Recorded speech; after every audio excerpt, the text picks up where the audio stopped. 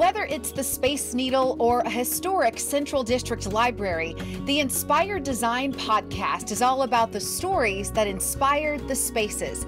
Gina Colucci from the Seattle Design Center is the host. Being the design center, we didn't want to create something just for interior designers or the trade. We wanted to create something that helped everybody see places in a way that maybe they hadn't before.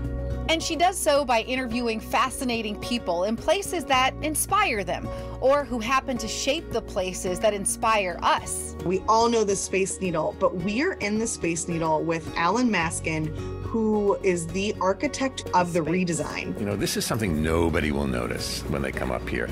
The acoustics. And we're hearing tidbits about it that no one's heard before. Even people from the Space Needle were walking with us and they were like, wait, we haven't even heard that before. Gina's journey this first season has also led her to Linda's Tavern on Capitol Hill, the Douglas Truth Library in the Central District, and she got the scoop on designer Luli Yang's latest creations while visiting her studio in Kirkland. When I'm at a place, usually I will create a collection based on that location.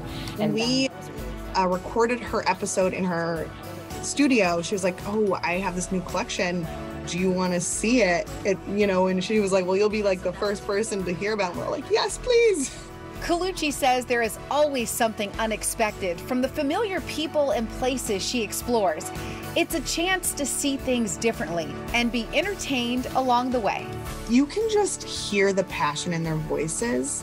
And so you're listening to them talk about their surroundings in a way that just ignites your imagination.